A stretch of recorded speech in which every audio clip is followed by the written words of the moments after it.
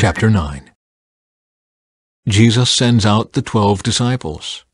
One day Jesus called together his 12 disciples and gave them power and authority to cast out all demons and to heal all diseases.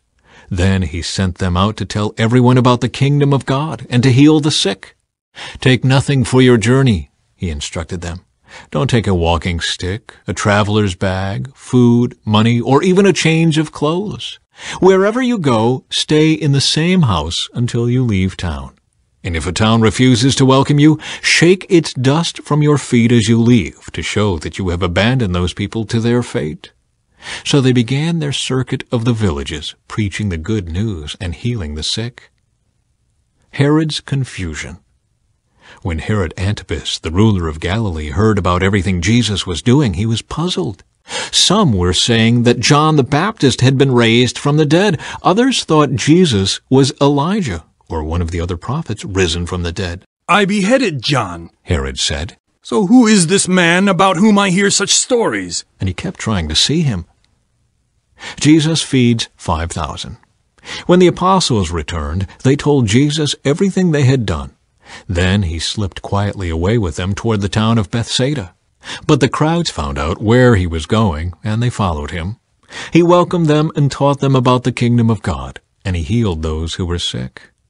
Late in the afternoon, the 12 disciples came to him and said, "Send the crowds away to the nearby villages and farms so they can find food and lodging for the night. There is nothing to eat here in this remote place." But Jesus said, "You feed them." "But we have only 5 loaves of bread and 2 fish," they answered. "Or are you expecting us to go and buy enough food for this whole crowd?" For there were about 5,000 men there. Jesus replied, "Tell them to sit down in groups of about 50 each." So the people all sat down. Jesus took the 5 loaves and 2 fish, looked up toward heaven, and blessed them. Then, breaking the loaves into pieces, he kept giving the bread and fish to the disciples so they could distribute it to the people. They all ate as much as they wanted, and afterward the disciples picked up 12 baskets of leftovers. Peter's declaration about Jesus. One day Jesus left the crowds to pray alone. Only his disciples were with him. And he asked them, "Who do people say I am?" "Well," they replied, "some say John the Baptist, some say Elijah, and others say you are one of the other ancient prophets risen from the dead." Then he asked them, "But who do you say I am?" Peter replied, "You are the Messiah, sent from God." Jesus predicts his death. Jesus warned his disciples not to tell anyone who he was. "The Son of Man must suffer many terrible things," he said. "He will be rejected by the elders, the leading priests, and the teachers of religious law. He will be killed, but on the 3rd day he will be raised from the dead." Then he said to the crowd, "If any of you wants to be my follower, you must turn from your selfish ways, take up your cross daily, and follow me. If you try to hang on to your life, you will lose it. But if you give up your life for my sake, you will save it. And what do you benefit if you gain the whole world, but are yourself lost or destroyed? If anyone is ashamed of me and my message, the Son of Man will be ashamed of that person when he returns in his glory, and in the glory of the Father and the holy angels. I tell you the truth, some standing here right now will not die before they see the kingdom of God." The Transfiguration. About 8 days later, Jesus took Peter, John, and James up on a mountain to pray. And as he was praying, the appearance of his face was transformed, and his clothes became dazzling white. Suddenly, 2 men, Moses and Elijah, appeared and began talking with Jesus.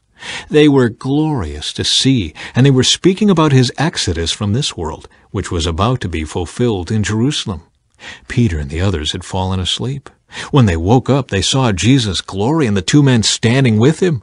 As Moses and Elijah were starting to leave, Peter, not even knowing what he was saying, blurted out, "Master, it's wonderful for us to be here. Let's make 3 shelters as memorials, one for you, one for Moses, and one for Elijah." But even as he was saying this, a cloud overshadowed them, and terror gripped them as the cloud covered them. Then a voice from the cloud said, "This is my Son, my chosen one. Listen to him." When the voice finished, Jesus was there alone. They didn't tell anyone at that time what they had seen. Jesus heals a demon-possessed boy. The next day, after they had come down the mountain, a large crowd met Jesus.